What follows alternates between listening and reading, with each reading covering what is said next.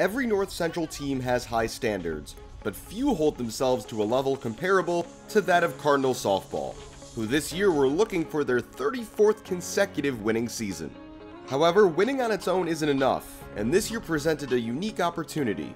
It was the first full season for head coach Venus Taylor, and the final chance for the team's seniors to qualify for regionals, with the program last having done so in 2015. Once I had gotten here after about a month or so, I started to look at the talent level and I'm like, we really have something here.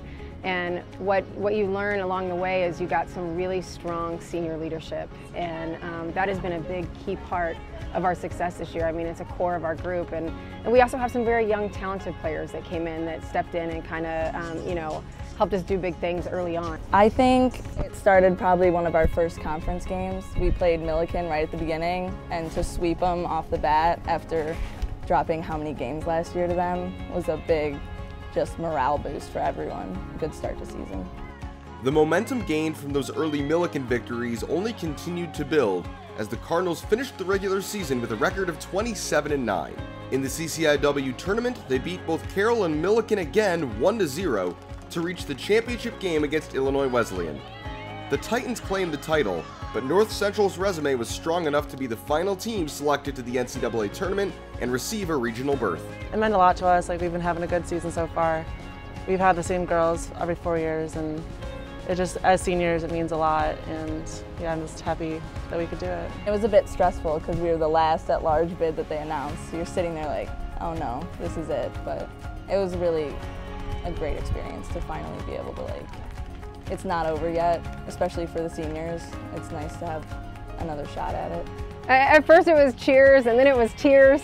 It was a little bit all over the board, a lot of hugs, and it was almost like that, everybody holding their breath, just really hoping we'll get it because you don't know. And then when it finally is said out loud, it's a relief and just a overwhelming mixture of emotions. So, but we're really excited, and we know we belong, and I really do feel that this team can go as far as they want to go.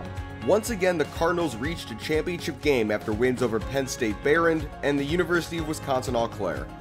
Unfortunately, once again it wasn't to be, as Trine University advanced to the next round.